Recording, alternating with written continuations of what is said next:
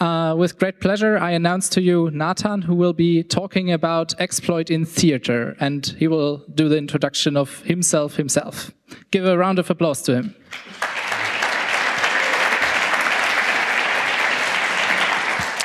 I guess I have to check the mic. Mic works. Okay. Is there audio for the audience? Oh, no? Audio? Was braucht man, um in den Krieg zu ziehen? Nachtsichtgerät, feuerfeste Unterwäsche, Splitterschutzweste, Mut, Gottvertrauen, Sanitätsausrüstung und Ausbildung. Man muss eben wissen, dass es immer gefährlich werden kann. J'ai 9 ans. Ils m'ont ramené aux frontières de Rwanda pour me former être soldat. Früher habe ich Waschmaschinenteile gemacht. Heute machen wir Hightech-Waffenteile. Und die Arbeit war eigentlich genau das Gleiche. You know that somewhere over the fence there is someone that actually wants to kill you.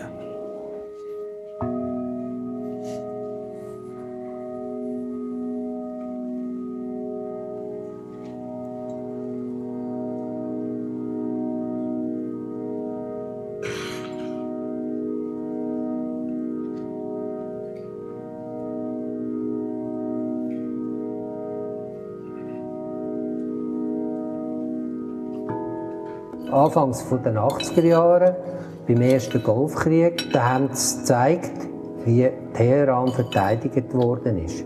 Auf einem Hoteldach oben habe ich gesehen, dass da ein Geschütz steht. Und es war eines von unseren Geschützen, das wir seinerzeit dem Staat geliefert haben. Мы сейчас уберем тарелку со стола.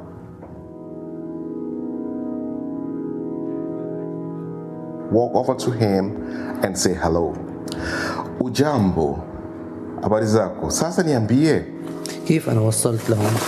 من جميع أنحاء حمص توجهوا الناس لساحة الساعة ليعملوا مثل هاي المظاهرة، وأملنا كان بالتغيير.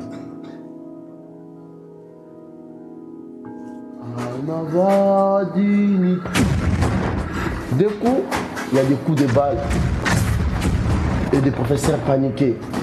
Par terre. Tout d'un coup, il y avait des métiers qui sont rentrés. Ils ont commencé à tabasser des professeurs, torturer des professeurs à mort. Donc moi, j'ai cherché à fuir là. Ils m'ont récupéré, ils m'ont dit non, maintenant c'est pas vos papas qui sont soldats, maintenant c'est vous.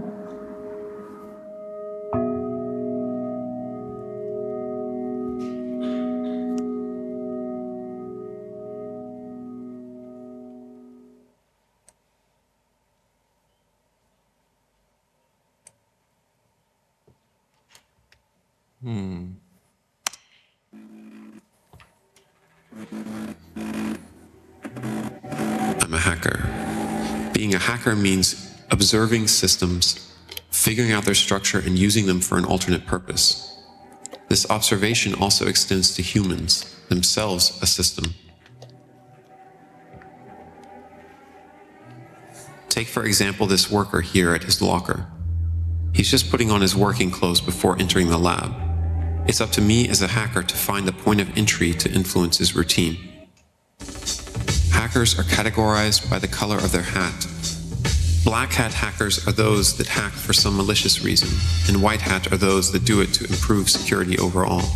To me, such distinctions are meaningless, and what matters is the natural curiosity of systems or environments.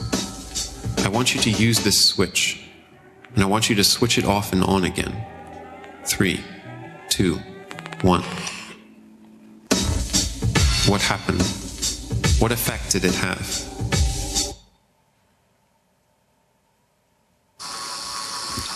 So where are we?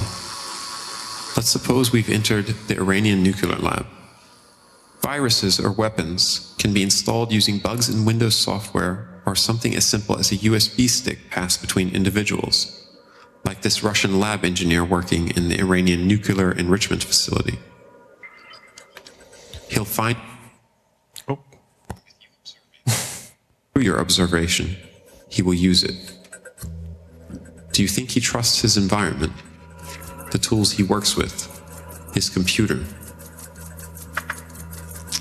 The nature of cyber weapons like Stuxnet is that once they are used, and from the moment they are used, they lose their usefulness over time. Once the weapon is discovered, it's easy to patch the operating system or software to be immune from future attack. Look at the mirror. What would a world be like in which all weapons would expire like Stuxnet?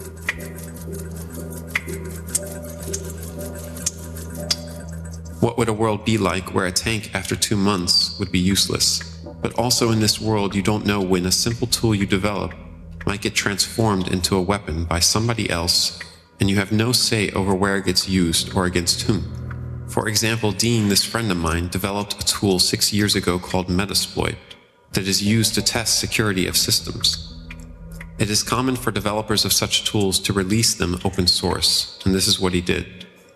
Dean doesn't even work in the field of security anymore, and he went off to become a designer.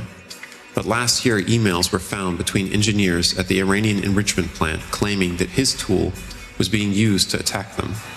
Apparently, Metasploit was used to gain access to the systems, and the scientists reported that computers would start playing a song by AC/DC at max volume in the middle of the night. The song was Thunderstruck. Perhaps we should come to a point of completing this operation, of me hacking you. Now do exactly as I say. Take a right and go back through the hall, and go back to the chair, and put the hat back on the chair exactly as you found it.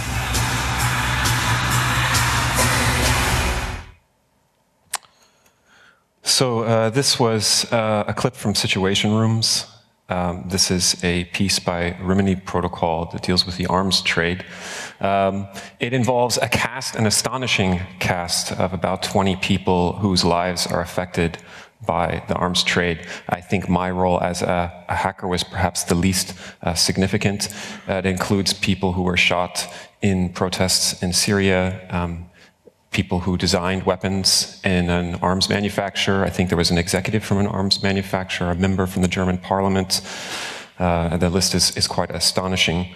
And I did play the role of a hacker, and that is what I am. I reverse engineer hardware and software, but that is not what I'm here to talk about today. Instead, I'm going to talk about my work in theater and try to give you a sense of the questions that come up and that the motivations behind my involvement.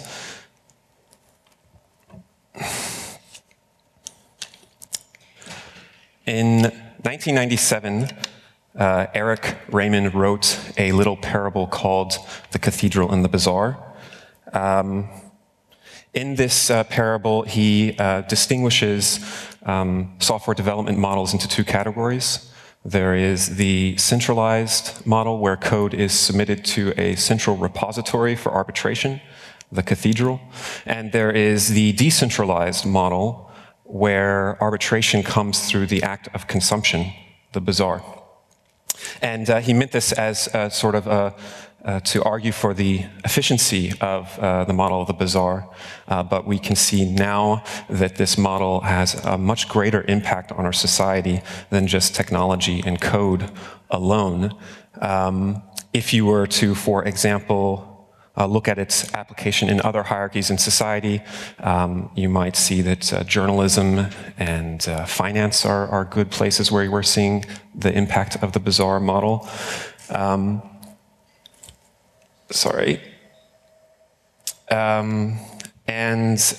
This is kind of what drives me to look at what the impact of this is on our behavior.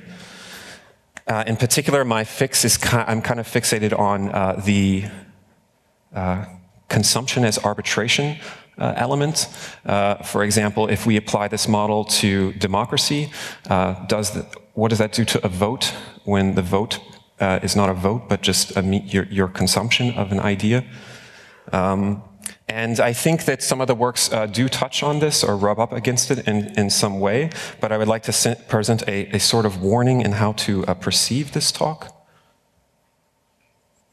Oh, I appear to have double slides. In 1844, the first year of the commercial telegraph, Kierkegaard published a book called The Concept of Dread. he was quite aware that a new environment had formed around the old mechanical one. And whenever a new environment goes around an old one, there's always new terror.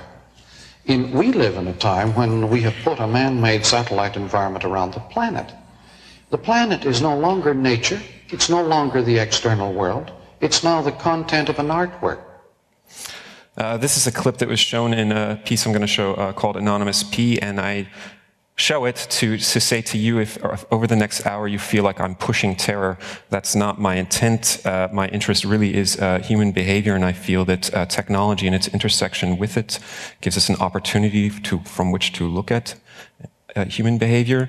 And theater is not a space for literal discussion and debate. It's a space for experience, and it's quite possible that when you take questions that we have and put them into poetic form, that they could come out feeling like fear. But that's not my intent. The first collaboration I would like to discuss is Herman's battle with Remini protocol.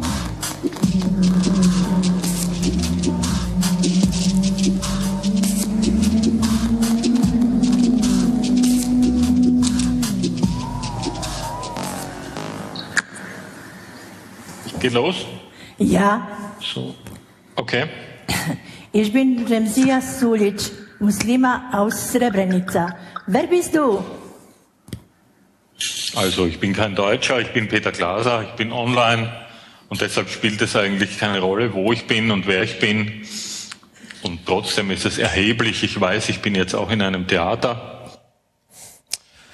So that's the opening. This was a piece by Rimini Protocol. They make documentary theater instead of actors. They have what are called experts, which are people discussing things from their life and experiences. In this case, the cast was Barbara talking about the Arab Spring and her sort of perception of it through social media as an Egyptian. There was Remzija, who survived a massacre, genocide in Bosnia. There was, there was a retired colonel who in NATO, who was active in NATO around the same time as that conflict. There was myself discussing growing up as a non-Jew in the Israeli territories during the Second Intifada. And there was Peter Glaser, who is a CCC veteran, who many here probably know, talking about his history in hacking and sort of his philosophy that he could bring to this discussion. I'm sorry, I have to switch my slides. Can you guys just realized?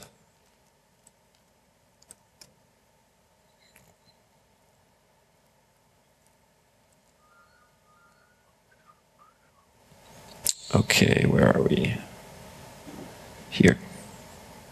There we go. Okay.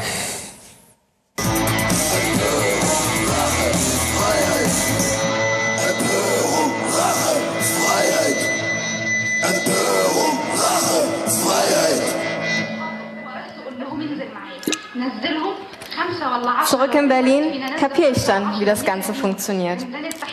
Am 18.01.2011 stellte die ägyptische Bloggerin Asma Mahfouz ihren ersten Videolog und Aufruf zur Revolution ins Netz. طول ما انت بتقول مفيش امل هيبقى مفيش امل. طول ما انت بتنزل وبتسجل موقف هيبقى فيه امل. اوعى تخاف من الحكومه، خاف من ربنا. ربنا بيقول ان الله لا يغير ما بنفس حتى بقوم حتى يغيروا ما بانفسهم. ليه؟ مش علشان ان انت تبقى كويس وقاعد في حالك وماشي جنب الحيطه، الحيطه هتقع عليك وهتقع علينا كلنا. انزل وطالب بحقك وبحقك وبحق اهلك وبحقنا كلنا. انا نازله يوم 25 وهقول لك. Diese Bloggerin ist ein unheimliches Risiko eingegangen, denn sie wusste genau, wenn am 25.01. niemand auf den Tahrirplatz kommt, dann wird sie von der Polizei eingesperrt und vielleicht sogar getötet werden. Und dass es eine Frau sich traut, ist nochmal bedeutsamer in diesem Land. Dieser Mut, ihre Stimme, ihre Dringlichkeit, das alles hat mich so berührt, dass ich genau wusste, wenn ich Ende Januar nach Kairo fliege, dann muss ich auch auf den Tahrirplatz gehen, um für ein besseres und freieres Ägypten zu demonstrieren. Ihr Video wurde ca. 200.000 Mal aufgerufen und ihm sind ca. 15.000 Menschen gefolgt. 25.01. Ich. Was machst du gerade? This is incredible. God, I wish I was there already. 3 more days. 3 more days to go. Teilen. Darauf antwortet eine Freundin, Schätzchen, ich kann mir vorstellen, wie es in dir brodeln muss.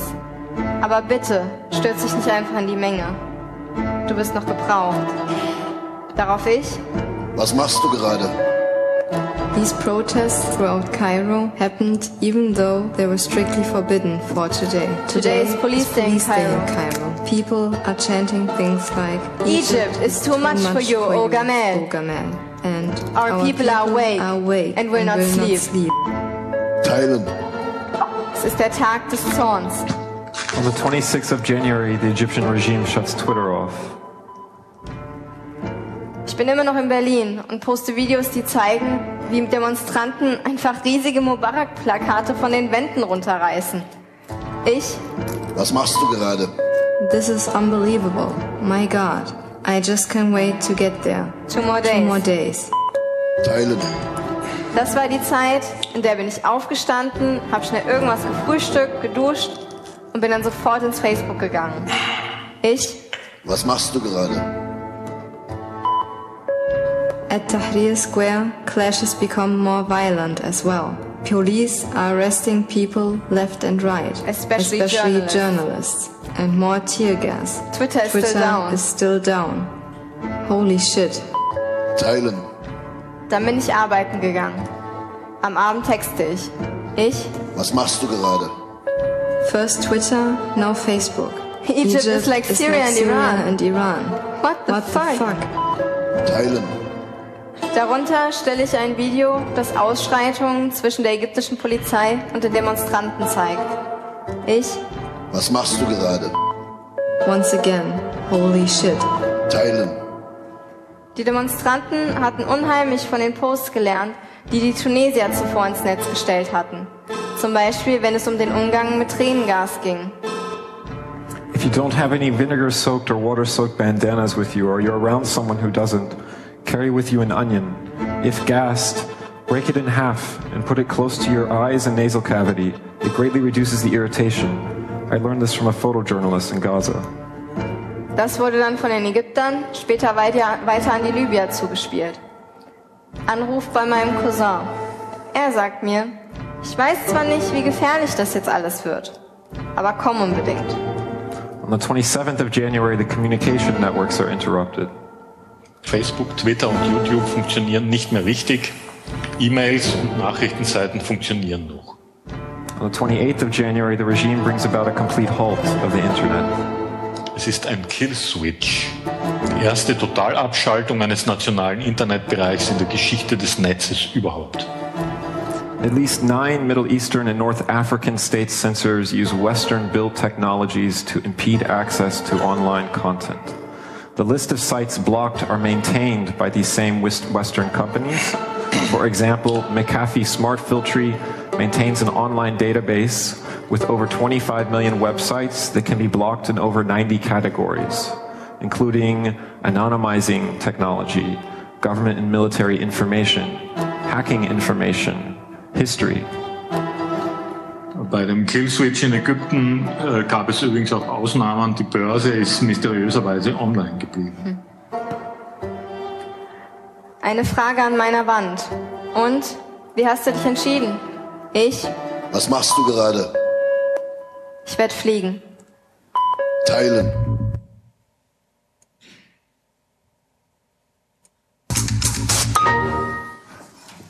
Sicherheitsabfrage.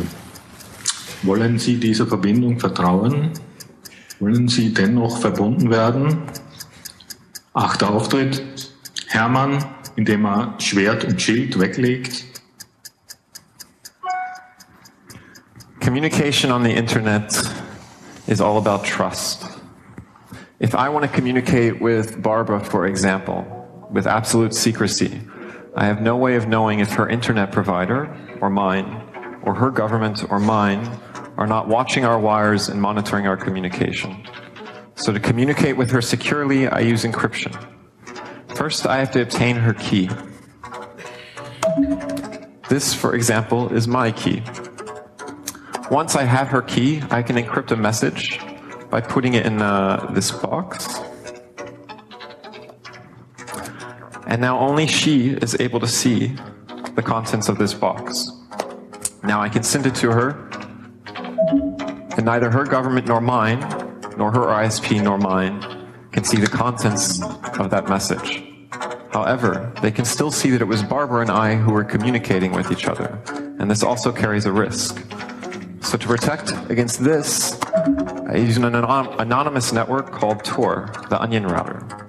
Tor is basically like a series of encrypted boxes. Everyone that's participating on the network has a box that they can share with someone else to use. With these boxes, only the person that gave me the box is able to see whatever is put inside. So using them, I can create a sort of secure routing protocol on top of the internet. I take my message and put it in a series of boxes, creating various layers, much like an onion. And then I send this package to the kernel back over the internet. When he gets it, he sees a box for him that he can open, but inside he finds another box addressed to Rummelsnov, who at the moment is injured and not able to go upstairs.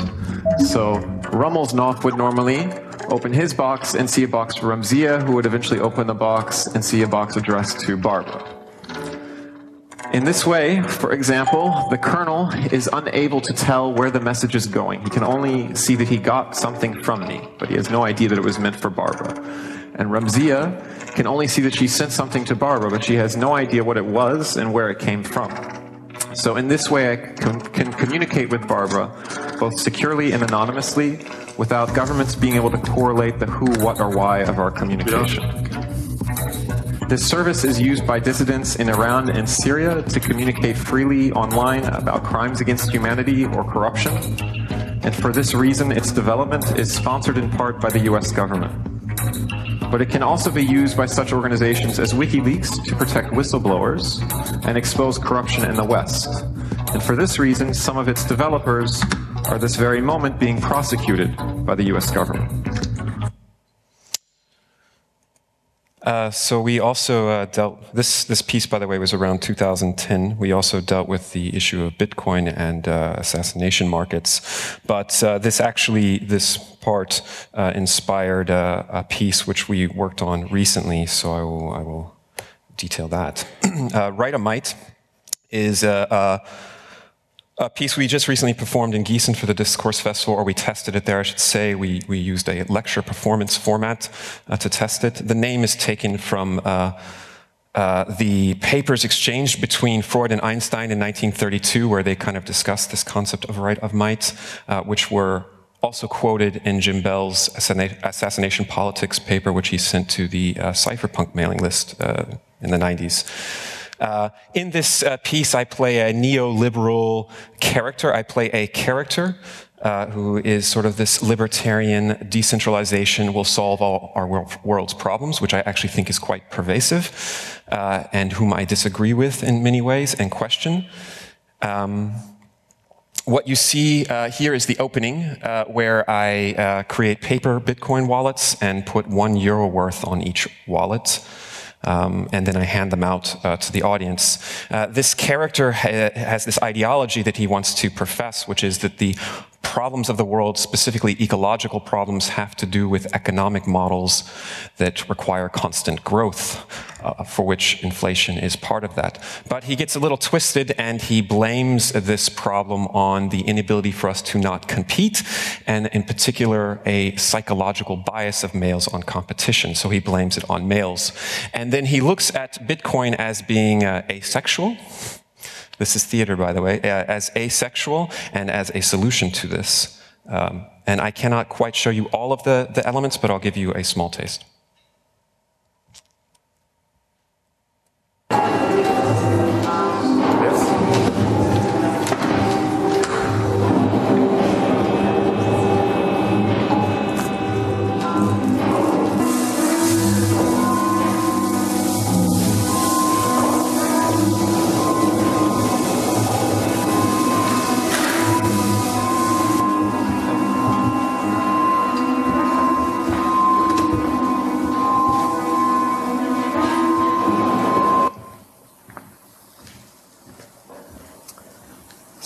inflation, the increase in prices and decrease in the purchasing value of money. So this is 10 kilograms of rice, which I purchased yesterday in Gießen for the price of 25 euro. With it slowly falling to the ground, it is gradually losing its value to me, much in the same way that the euro loses its value over time. The guiding principle of the European Central Bank is that the inflation of the euro should hold around 2% per year. That means that the same 25 euro that today will buy you 10 kilograms of rice, by 2020, it would purchase you around 8, and by 2030, less than 6. This devaluing of money is inevitable, we know this, but why is it necessary? If the European Central Bank didn't make certain that our money slowly loses its value over time, we would hold on to it too much. Inflation creates a sort of pressure, forcing us to constantly move our money and put it into things of actual value. But why can't we instead just keep the money that we've earned? What's wrong with this? Paradoxically, our society can only retain its stability when our economy is growing. The main principle of our economic system is growth. I think that the issue of this constant cycle of growth and competition has to do with male dominance and a neurological dependence of males on competition as an indicator for self-worth. There was this interesting study in Finland called Gender Differences and Emotional Responses to Cooperative and Competitive Gameplay. Now, previous research in the field of psychology has already shown definitively that men prefer competition. But what this study wanted to examine was whether men have a higher emotional response to competition than women do. And the way in which they measured this was by looking at the heart rate and facial muscle activity as an indicator of emotional response. And indeed, the results show that men have a higher emotional response during competitive rather than cooperative gameplay. This man has a neurological dependence on competition.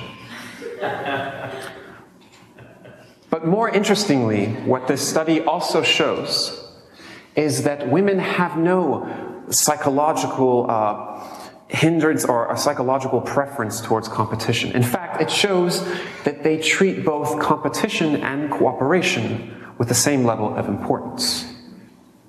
So, this woman has no bias.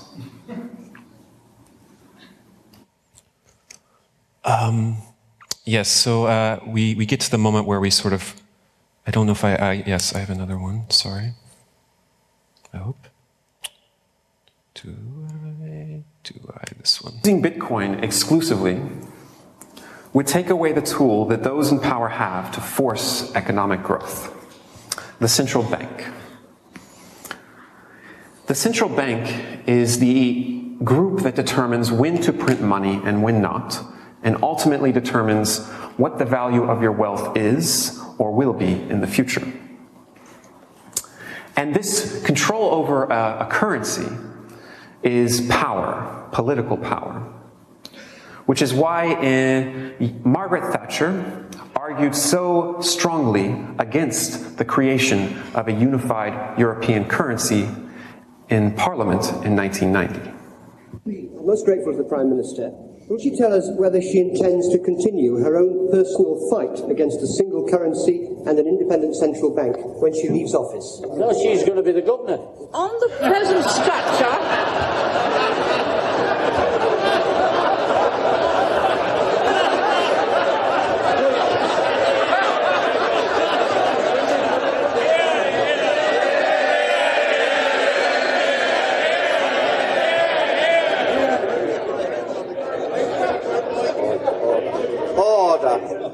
Prime Minister. What a good idea.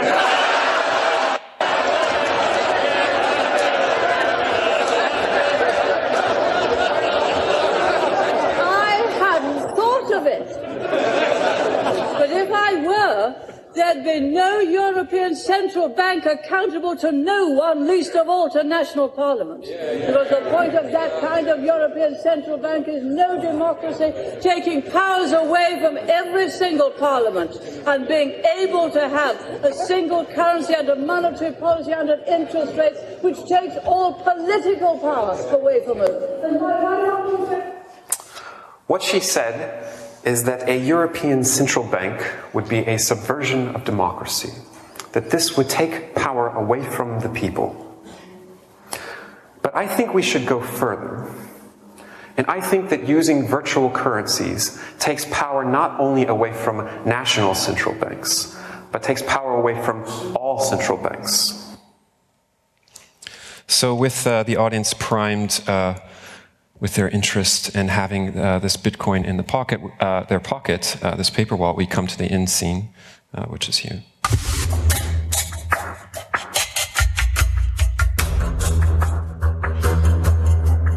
This is Assassination Market, a crowdfunding website that lets users anonymously donate Bitcoin in order to have political leaders murdered. And some of the bounties have already reached tens of thousands of dollars. The author of this concept, Assassination Market, was an electrical engineer at Intel named Jim Bell. After publishing his paper, he spent nearly 10 years in a US prison. In his paper, he quoted Freud's concept of the right of might. In one corner of the dark web sits an interesting rendition of this assassination market concept. In this market, the winnings go to the assassin that kills the target that currently has the highest price on their head. So what you see happening right now is that users that support Julian Assange, that means users that want to see him continue living, are earnestly trying to get people to put bitcoins into the pool for Assad. Because if they don't do that, if they don't get Assad's price up, then any would-be assassin out there would be more inclined to kill Assange rather than Assad. Now, you hold in your hand one Bitcoin. It's yours. And I want you to use it however you choose. But until you import it to your phone or your computer or use it, I still have access to them because I have copies. And if you don't do this and use it within 2 weeks, then a bet will be randomly placed for you in this assassination market. And with that, I open the floor to questions. So, sorry. I would like to clarify first that that assassination race website and the Assange versus Assad competition and race exists only on localhost. It was created just for this theater piece, and it's not real. But the audience doesn't know that initially, and so it would have this kind of impact. And this is kind of what I meant, perhaps for some, maybe this is a moment of terror to some degree, as Marshall McLuhan would say, where the algorithmic world wraps around the physical. But I don't mean for it to be that way. I mean, the era in which Freud and Einstein discussed the concept of right of might, meaning the power of a collective over the violence of individuals. That's basically the summarization of the concept. It was an era of unionization, unions, and an increasing importance of the collective. And but what happens, I wonder, with this example, I wonder what happens when we live in a world where we have only the collective. Oops, wrong. It seems that we're always trying to progress in the direction that power is distributed more to the people's hands, or that we give the people the more potential to participate. Technology will make this happen.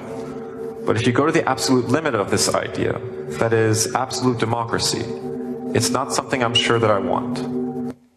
That's the closing scene from Herman's Battle from 2010, just after we kind of introduced the concept of this type of market there. And to me, assassination markets sit at an extreme end of the scale of things that utilize collective consensus. It's an end which I hope we never get to, and I hope we never have to depend on them. But it brings me back to this broader question of what happens when you reduce the weight of a stakeholder to that of a consumer. We have one scene in Herman's Battle where Barbara is looking at a website called avaz.org, which is a site which tries to utilize the potential of the like button for political action. And they are effective in some of the issues that they do tackle, but I was trying to look in the reverse direction at the people constantly hitting like, and there's this scene with Barbara sort of reading them off. This person likes that, you know, free Snowden, whatever. This person likes all, that was way before Snowden. And so to me, what's interesting is what happens when the like button becomes our voice.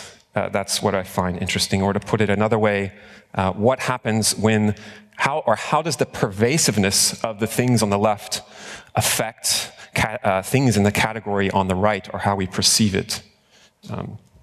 So that's a question. Sorry, this is the next project.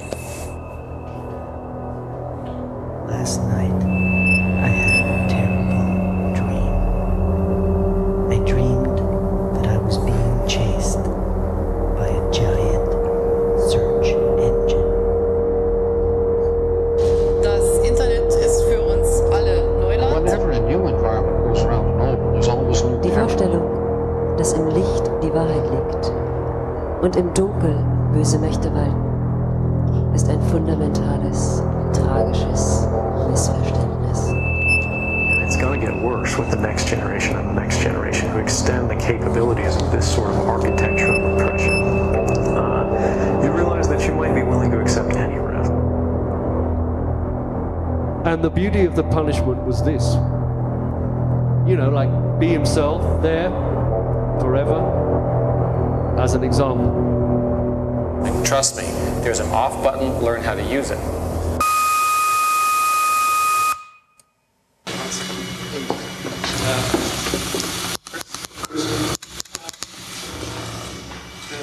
Yes? Two people we need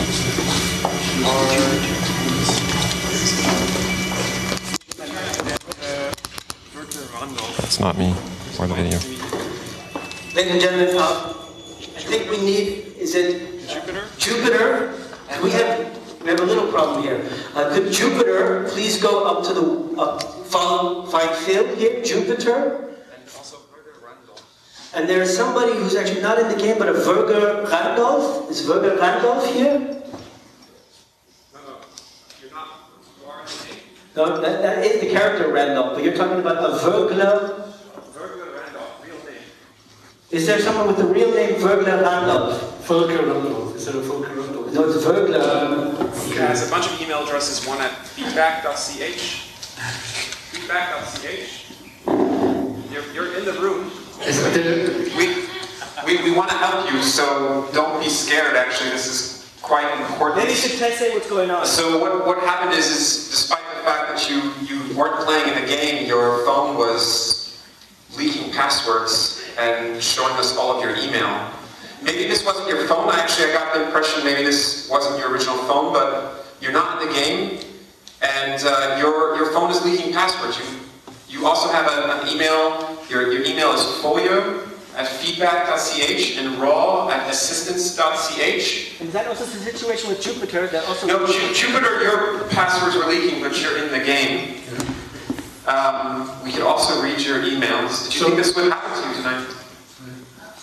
Haben Sie sogar werden Ihre Passwörter ausgefunden. Geht's gerne helfen mit das. Wir haben es nicht gehackt, es ist einfach geleakt. Nee. Ja, das ja, okay, aber das heißt, dass der Herr Randolph der nicht in der Spiel ist, der Herr Völker. Randolph Völker at assistance.ch. Anyway, maybe you can come to us afterwards, but come with us. She's going to get help now. Go with him. Come to Rudolph, sorry. Rudolph. She's going to get help right now. You might think that this is a special circumstance, that this is a special network, but it's not. Everything we have here is what exists in an internet cafe. Anyone sitting close to you in an internet cafe could also get your passwords. And maybe a lot of you decided not to use your phone because you were worried this would happen. And that's a real pity, especially for Rudolph, because he won't know in the end, but at least she will know when she comes out that she's safe. I don't know about the rest of you.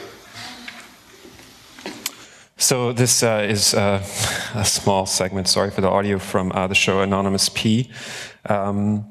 This is a piece by Chris and Christiana. They would have loved to have been here presenting, but they're away on another project at the moment. What you see here, this scene, is users coming into the theater and registering for a random persona that's assigned to them. The actual only reason for it is so that we can secretly take a picture of them when they register. They're registering to play a data trading game, which plays an important role in the show. The show is a show between you, your device, the actors and the hackers in the space, and we use a lot of different methods to turn your device into a tool of discrimination against you. It's kind of an installation. So you see the space here. It's an installation. It's a large group of people that worked on all the code, and some of them are here, at least at the Congress, or are here in the space today. And one of the first things that happens to you when you come into when you register is you have to play a game. Some people may recognize this. It's the history hack, where any website, if they can convince you to interact with it in some determinate manner, can sort of get you to reveal the history, your browser history. So you're revealing your browser history when you click on the red squares in this case, and each red square is a link to a website, but you don't go to it, but you tell us you have it. Normally, in the real example, you would then get a view of your psychological profile based on the categorization, but we don't show you that in the game. We just add this data, your browser history, to a whole pool of data that we use dramatically in other scenes. During the entrance, you may notice some people, there's a packet monitor here. There's a scene at the beginning where Christiana reads out packets in a very literal manner. It has this effect of sort of giving you this ghost, or remembering this ghost kind of the technology that seems so opaque and we don't understand. And this comes back every once in a while. And we wanted our actors, or they needed to be able to easily read this, and no network monitor we really found would make it easy. So we wrote one, which you can find at this link. It's released under the non-white heterosexual male software license, and have fun. When you come into the space, you scan someone, and then you are asked a question, or you get 3 random questions. Questions such as, does this person have a tendency to cheat on their partner? And you see there is a monetary value placed on each question. Together, this sort of is the value of all of the data, should we sell it after the show.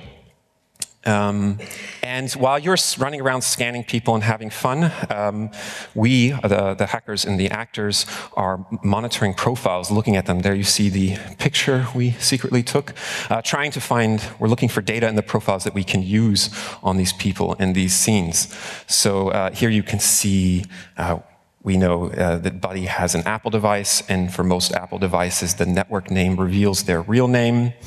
I won't go over it all. We can sometimes tell who you came to the show with just based on your behavior. We can see the total value that you've given us with all the data that you've compiled on other people or that has been compiled on you.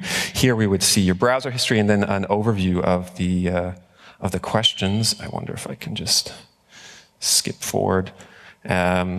which is what the audience sort of determined from you. We can also see your movement in the space, a whole bunch of different pieces of data.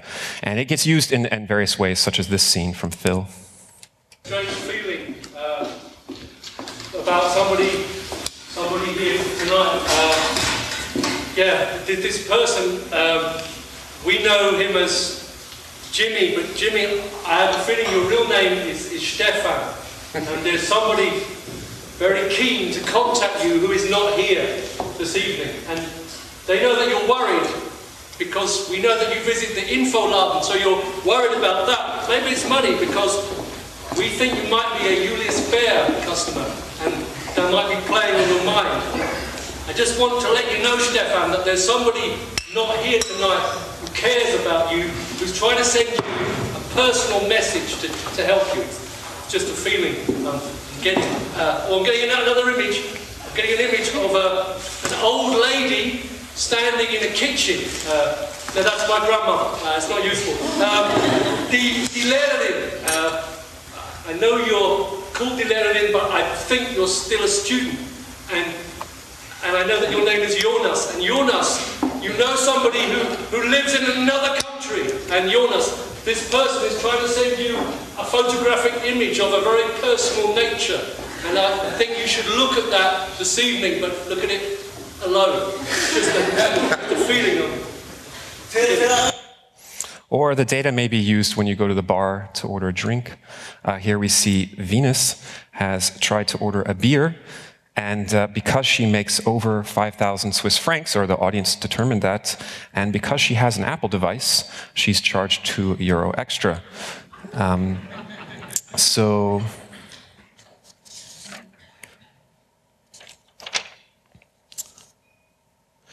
Before the show, actually, we get a list of names, in some cases, of people that are coming to the show, and we do research, and we find ways to get information on them. We, for instance, get pictures of them or their friends and use them in a couple scenes, and here is one scene. Sorry, it's in German. Don't have subtitles. Es ist der Abstand zwischen dem linken Auge und dem rechten Auge im Verhältnis zur Nase in Relation zum Mund. Das reicht ein Algorithmus, ihr Gesicht zu erkennen. Das reicht Facebook, um zu sagen, hey, dein Onkel Chris, deine Tante Agatha, deine Freundin Susanne. For those that don't understand German, she's talking about Facebook's facial recognition algorithms. Deepface ist Facebooks neue Gesichtserkennungssoftware, die mit 120 Millionen Parametern arbeitet. 120 Millionen Nägel in deinem Gesicht, die hochgerechnet werden auf ein 3D-Modell, sodass dein Kopf auch von schräg hinten erfasst werden kann, umgewandelt, hochgerechnet und in ein Porträt gedreht, was leicht ist. Sie sind nicht auf Facebook. Ihr Mann, Ihre Frau, die Kinder, die Freundin auch nicht. Irgendein Freund wird es sein. Auf Facebook liegen heute 140 Milliarden Fotos. Damit hat Facebook längst mit Abstand das größte Fotoarchiv der Welt. Und täglich kommen 350 Millionen Fotos dazu. An guten Tagen mehr als 1 Milliarde. Denn im Frühjahr hat Facebook WhatsApp dazu gekauft. Ihr Bild ist im Rechten. Und damit verfügbar. Sie posten, was Sie sehen, Sie twittern, was Sie denken, Sie texten, was Sie fühlen. Soziale Medien sind längst zu den genialsten Informanten geworden, schnell und absolut kostenlos. Ihre Nachrichten sind Doppelagenten in einer Welt, in der sich die Grenze zwischen der zivilen, ökonomischen und militärischen Sphäre auflöst. In Echtzeit.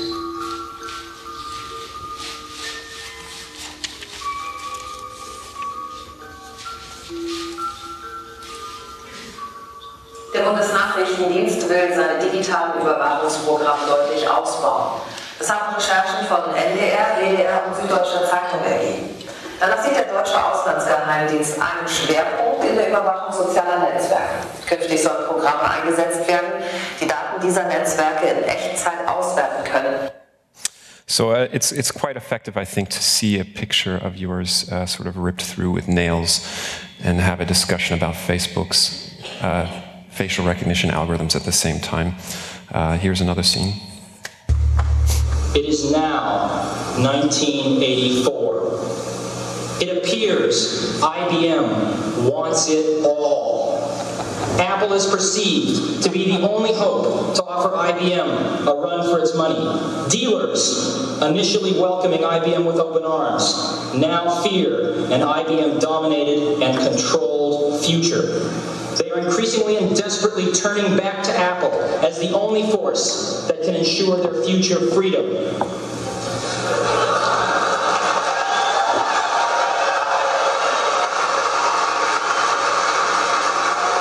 IBM wants it all and is aiming its guns on its last obstacle to industry control, Apple. Will Big Blue dominate the entire computer industry? The entire information age? Was George Orwell right about 1984? You know what, folks? Last night, I had a terrible dream. I had this really bad dream. I was on the seal there, and I was running, and this thing was chasing me. And basically what it was is I was being chased by a giant search engine. There was a giant search engine in the sky following me and swooping down at me and swooping back up. And then I would run a little bit more, it would swoop down at me and swoop back up. It was one of those dreams that go on forever and ever. You don't get anywhere, right? But the search engine kept coming, bang, bang. And I kept saying, why? Why is this happening? And then in the dream I realized, maybe somebody is trying to Google me, right? Which maybe turned out to be the case, I don't know, because basically at that point, the search engine came to me and said, Chris, chill out, cool off. We don't want to hurt you. We're just trying to fill up our profile of you. And then I realized the search engine wasn't chasing me, but it was picking up all those little bits of data that I leave behind in a day. You know, the tweets, and the SMSs, and the cell phone logs, and the GPS traces. This flying thing was coming and picking up all those things, right? And I have to say that this disturbed me, right? So what I did was, I immediately went over to the Tagesanzeiger. Oh, sorry, Chris, I'm confused. Are we still in the dream? No. I woke up in a cold sweat. I went to the Tagesanzeiger. You went to the building to talk to the journalists? I went to the website. Right, okay. Just I put my name, I went to the website, I put my name in, hit return, to see if somebody had written something about me, if there was some news. Had anybody written about you? I mean, was anybody interested? No. Kein Treffer. No. My name didn't bring up anything. Chris, yes, what you do next time you do a search like that, if you put my name in first, you might get like more hits. Just a suggestion. There was nobody interested in you? Well, that's actually the point of this story that I wanted to tell, is because when I went to the Tagesanzeiger, I realized that I was being followed by a lot of website trackers, like DoubleClick, like AdSense. There was also Google Analytics was there. In fact, whenever you go anywhere on a website, there are 1,000 little websites following you around. 1,000 little, you've heard about the cookies and the crumbs and everything. They were all there following me. And in fact, everything I clicked on was being recorded. And then AdSense would take it and sell it to Blue Kai, who would auction it off to Audience Science, who would create an advertisement just for me. In fact, there was a whole economy being based just on following me around. Yeah, but Chris, some people don't like being followed, do they? Chris? Yes? Do you know what time it is? No. It's time for pre-crime. The show was very research-driven. Chris and Christiana put a lot of research in it, and one of the topics that came up was forgiveness in a world that doesn't forget. To say that differently, what is the importance of being able to forgive ourselves? And this kind of inspired an installation for theaters that let us do this. We sort of hijacked their website a week before, and every user is presented this at least once or twice, this sequence, which starts to open links into your browser to subversive sites, to different sexual orientation sites, queries, different languages. It's very real. It does this in a very real way. And it actually does so half the time using the Google I Feel Lucky feature. So any state agency that might be monitoring your nation's networks will now see you're interested in Al-Qaeda, but also it will be in your Google profile, so you'll get different advertisements, which is a good thing. This show, the conclusion, kind of the inspiration was that forgiveness in a world that doesn't forget is noise, and so kind of forgiveness is entropy, and it kind of gives you this whole mantra throughout the whole thing, kind of this propaganda. Right, so that's the show, but let me bring this back to where I started, and I'm almost finished. With the examination of what effect collective consensus in the bazaar has on our behavior. In one of the shows that we had a person whose password was leaking, and we pulled this person out and we put them in the hut, and I asked her, did you know this was going to happen? She's like, I don't care. And I was like, but we can read all of your emails and see all of your Instagram. And she's like, I don't care. And this character, perhaps for many of us, is someone that we feel we need to educate on the importance of privacy and civil liberties. But it's also, I think, actually much more common and becoming more common, this type of mentality, because our identity, or the way we perceive self, is changing. We're slowly changing from identity as self into a society with network being a very central role, a part of identity. To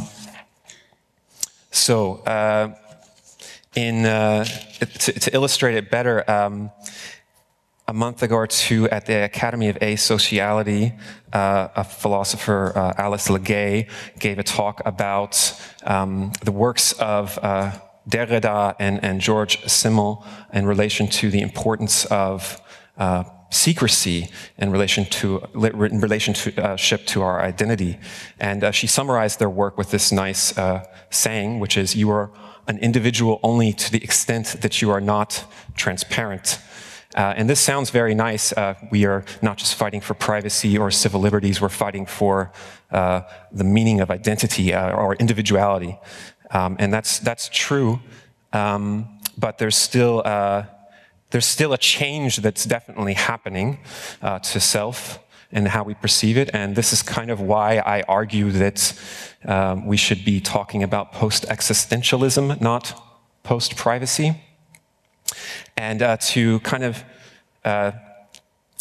summarize things, I think that the tools really have an impact on this and are important, but I think something we don't really perceive is the importance of the protocols, the ethics in the protocols, and what impact that has on our collective behavior. And to kind of illustrate this, I will use a song.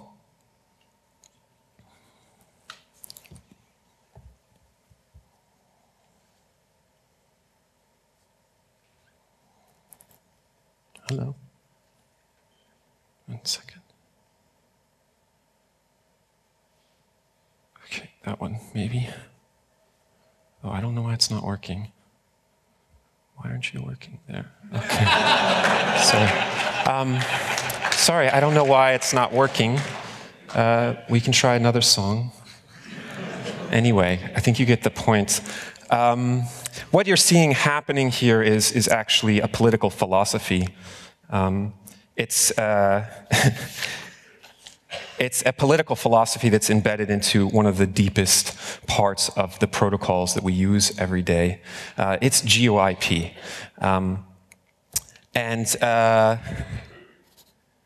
It's GeoIP, and GeoIP is a broad name that describes a part of the internet that, for example, permits YouTube and GEMA to restrict access to certain content to visitors from Germany. In the rest of the world, it may show up in different forms, but this is how we see it in Germany. This is possible because every computer online is given an internet address that can be used to determine the nation of origin. And any sort of attempt to recode the internet protocols so that this is not possible would come into a huge wall of resistance because there are a lot of business models that are increasingly dependent on it. But this same technology and this same political philosophy in the protocol is also what permits, to some degree, censorship and surveillance. This is one of the X-key score rules which Jacob Appelbaum released last year.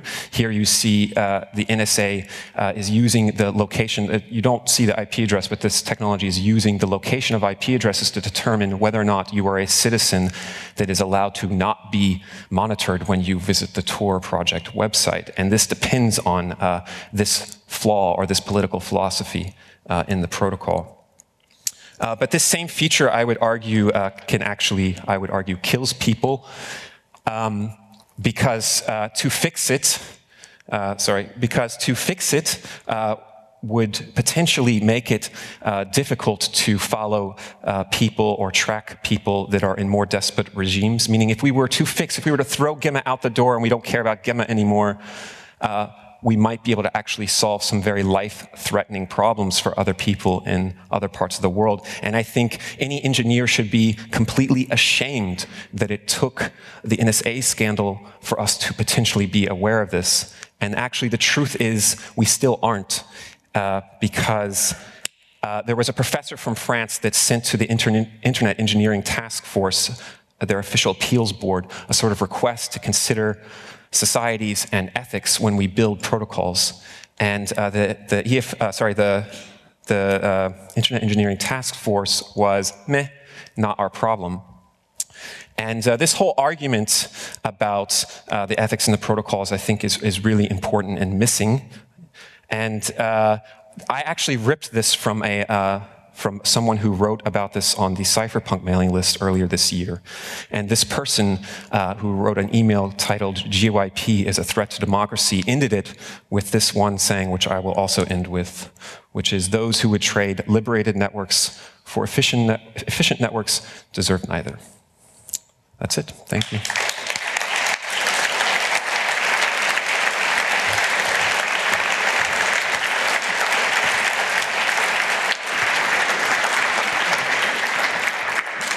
All right, we're already a little over time, but since there's nothing immediately afterwards, I will allow a single question from the internet. So, our signal angel, please give us a question.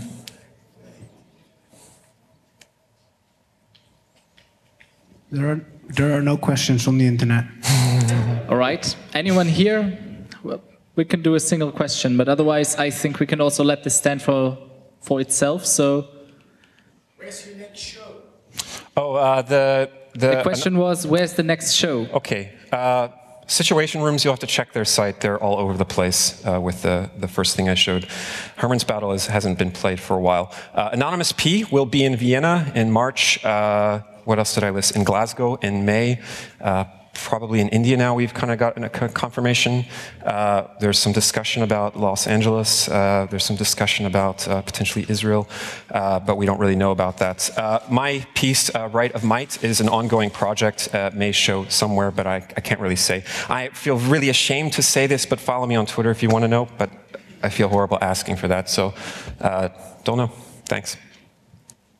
Okay, thank you again, Nathan.